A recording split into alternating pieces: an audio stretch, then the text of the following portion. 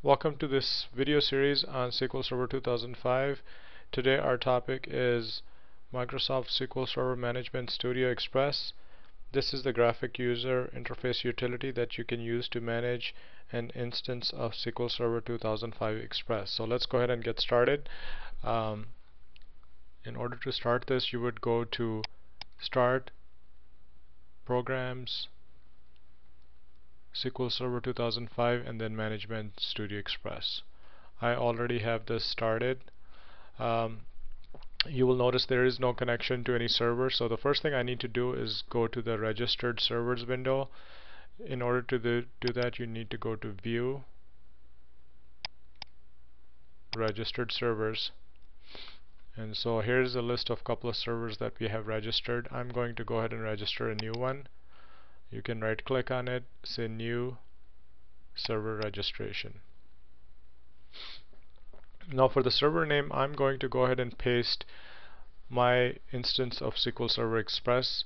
Kashi2 is the name of the machine, and SQL Express is the named instance of the database. For authentication, I'm going to go ahead and use Windows Authentication, and let's go ahead and click on Save. When you see that little green circle with a white arrow in there, that means this service is running. I'm going to go ahead and right click on it and select Connect and Object Explorer. What the Object Explorer is going to do is connect you to the instance, and you will be able to browse to objects like database and other items. So now it's trying to make a connection to that server using my Windows authentication. I'm going to go ahead and move this up a little bit. Now the nice thing about these windows, they've got the auto hide functionality, so if you were trying to maximize your working area, you could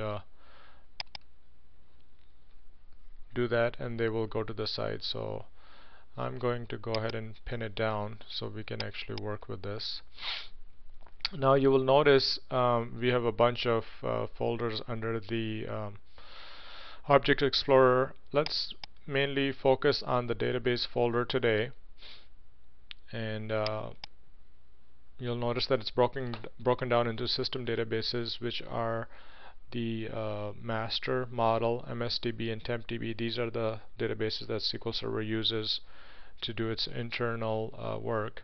I'm going to go ahead and create a new database. So in order to do that, you can do database, new database,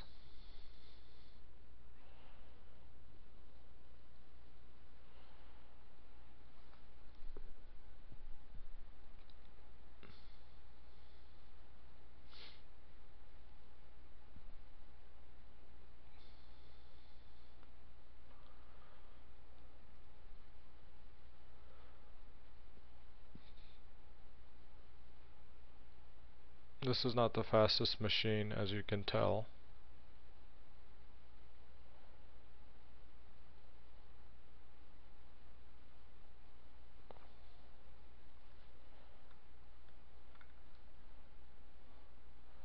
So now we have a new window here. I'm going to go ahead and type in sales. Notice it's going to go ahead and create two files. Every SQL Server database has two files. One's a data file, and then there's a log file. It picked up a logical name for sales. If you go right, this is the actual physical path where it will be creating that file.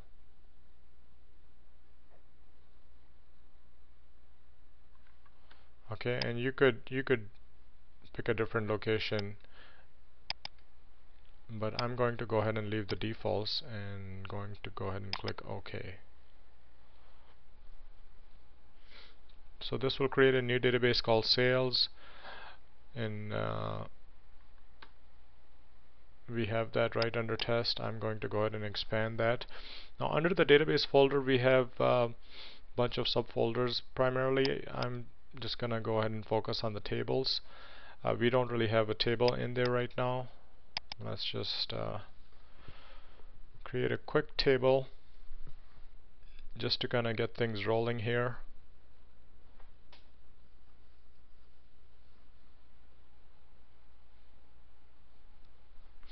Let's say we go ahead and create a customer table, so I'm going to this is the first field that I'm selecting.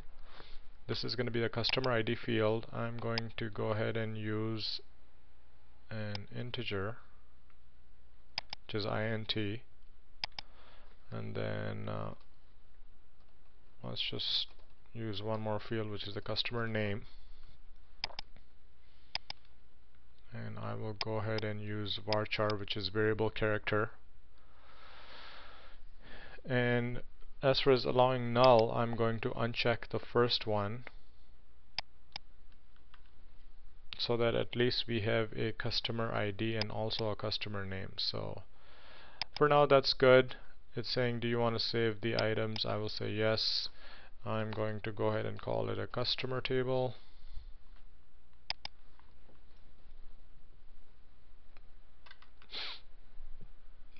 So notice we have a table here. Now what you can do is you can go ahead and open table.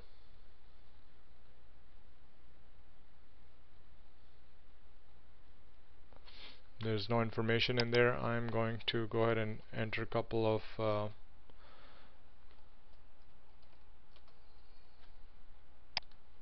records in here.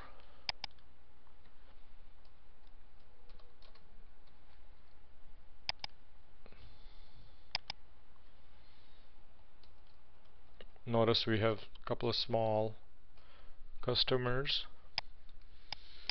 and that's it. I mean, that's really what I did was so far is create a database called sales, and under that I created a table called customer. Now before we move on to other features, I wanted to show you a quick nice feature that SQL Server has that can reduce your time, especially if you haven't used any of these features before. So if you go to the View tab and go to, or the View menu and go to Template Explorer, what this does is it's going to give you a out-of-the-box set of templates. Let's go ahead and kind of put it over here for now. These are the templates that can help you use commands that you're not familiar with. So what I did was I expanded the database tab, and then notice one of the options here is create database command. Right click on that and just select open. And it's asking you which server do you want to connect. I will connect to our SQL Express. Now notice here it just went ahead and created T-SQL, which is transact SQL code for the database, and it tells you where you can go ahead and put in your name. So this is where I would be putting in my database. So I could say sales 2 example, and then same thing here. Really what it's doing is it's saying if this database exists, go ahead and drop it and then create a new database called sales2. Okay.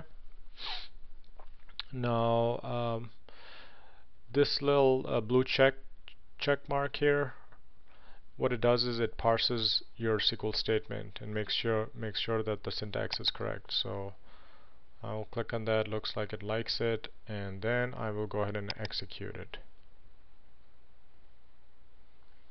So here we just created a database without really knowing any of the code. Before I leave this, I'm going to go ahead and save this query,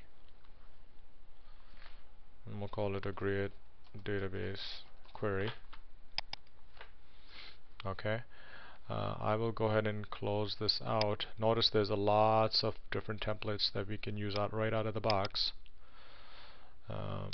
Now notice that we don't really see another database. Well, what you have to do is right click on database and do a refresh, or you can click on this little icon too. And there you go, there's our database.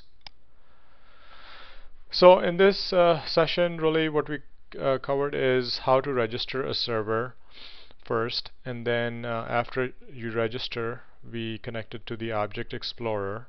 And once we were in the Object Explorer, we created a database first using the graphic user interface. We created sales database, and then we used we created a table called customer. Once again, you could have used the template to do this. And then the second database we created was Sales2 database. And if you go back to your registered servers, you'll notice that now your server is registered besides the other two. I hope you enjoyed this video. Thanks for watching.